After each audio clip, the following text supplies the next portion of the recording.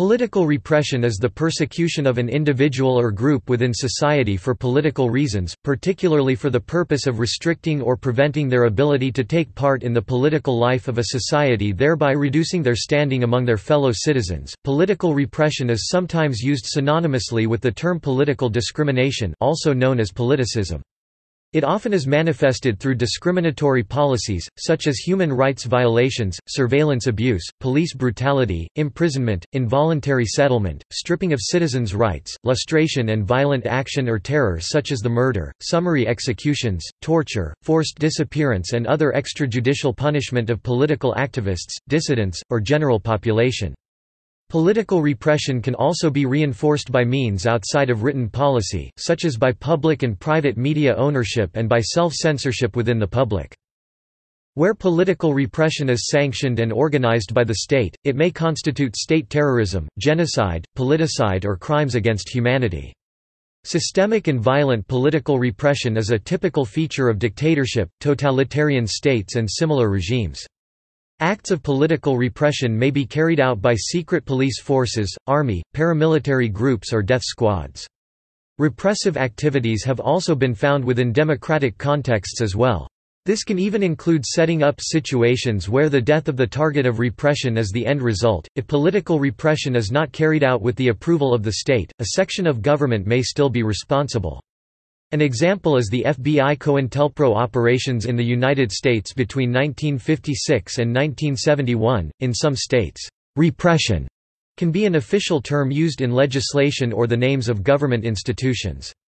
For example, the Soviet Union had a legal policy of repression of political opposition defined in the Penal Code, and Cuba under Fulgencio Batista had a secret police agency officially named the Bureau for the Repression of Communist Activities.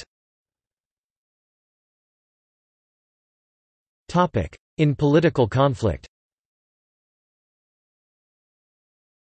Political conflict strongly increases the likelihood of state repression. This is arguably the most robust finding in social science research on political repression. Civil wars are a strong predictor of repressive activity, as are other forms of challenges from non-government actors. States so often engage in repressive behaviors in times of civil conflict that the relationship between these two phenomena has been termed the law of coercive responsiveness. When their authority or legitimacy is threatened, regimes respond by overtly or covertly suppressing dissidents to eliminate the behavioral threat. State repression subsequently affects dissident mobilization, though the direction of this effect is still an open question.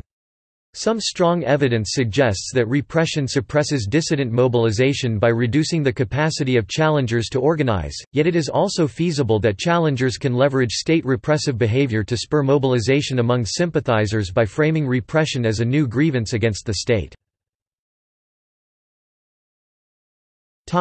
Violence.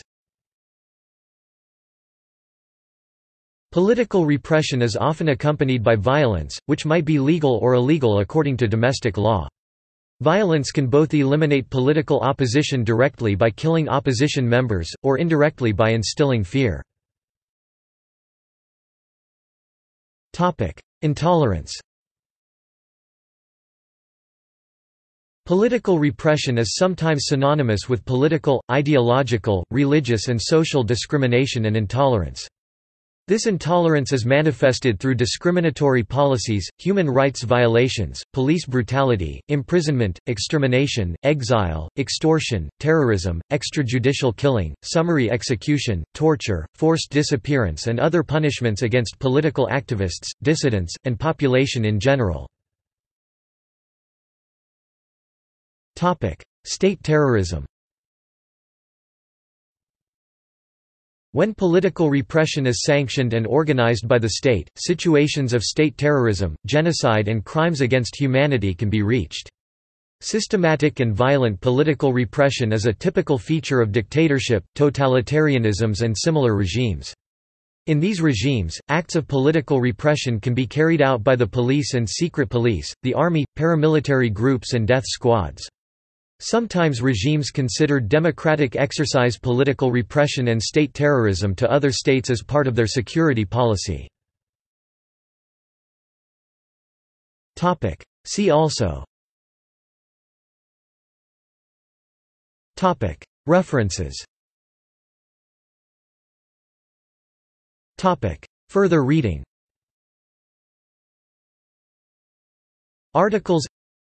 Understanding Covert Repressive Action, The Case of the U.S. Government Against the Republic of New Africa 186 kilobits PDF file by Christian Davenport, Professor, University of Maryland.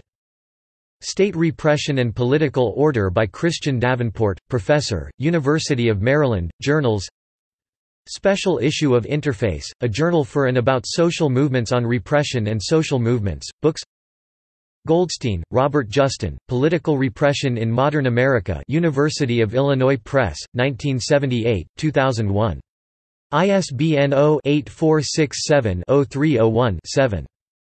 Jensen, Joan M. Army Surveillance in America, 1775–1980. New Haven. Yale University Press, 1991. ISBN 0-300-04668-5. Talbert, Jr. Roy. Negative Intelligence, The Army and the American Left, 1917–1941. Jackson. University Press of Mississippi, 1991. ISBN 0-87805-495-2. Irvin, Cynthia L. Militant Nationalism Between Movement and Party in Ireland and the Basque Country. University of Minnesota Press, 1999.